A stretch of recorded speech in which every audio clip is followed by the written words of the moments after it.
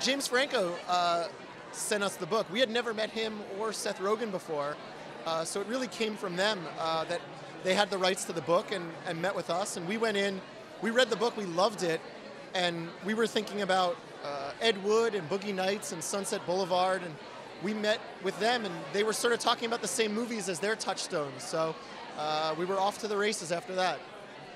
We were working very closely with James. We did not work at all with Tommy. We've only met Tommy on occasion, but it's always been incredible. And fortunately for us, both times he said and did enough things that made us go, we really know this character. We got it. We felt very good about the script, subsequent to meeting him. You know what?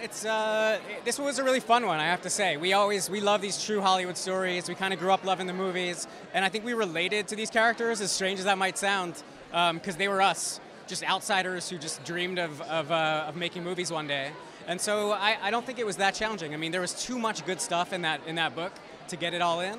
And I think also we were walking a line where we were not wanting to make fun of Tommy and Greg. Like you said, we related to them. They were outsiders who just had a passion for making movies.